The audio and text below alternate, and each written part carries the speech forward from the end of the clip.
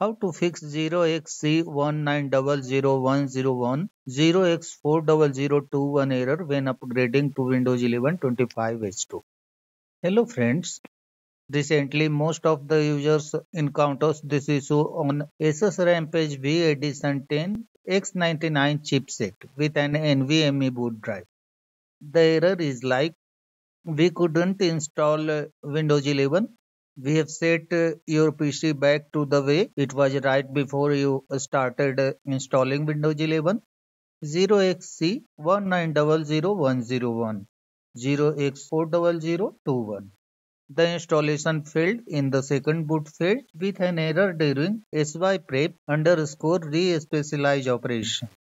Main culprits behind this error are Oculus or Meta software, winrm, and offline files. Follow the steps to fix it. Click on search, type cmd, right click on command prompt, select run as administrator.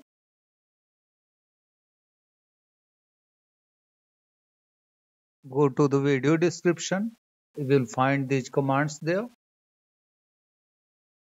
First of all, uninstall all Oculus or Meta software. For this, run this command. Copy the command, paste into the command prompt, and hit enter. The specified service does not exist as an installed service. Oculus is not installed on my computer, so this output is appearing. Now disable problem migration services before setup. For this, copy this command from the description, paste into the command prompt, and hit enter. Now disconnect from internet during installation. Then run setup with no updates or compatibility blocks. For this, copy this command,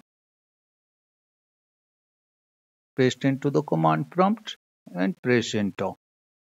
After it is successful, copy the last command,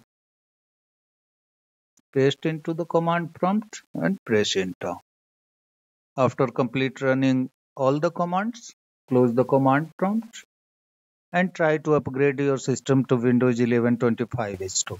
The issue should be fixed now. That's all friends. Thanks for watching the video.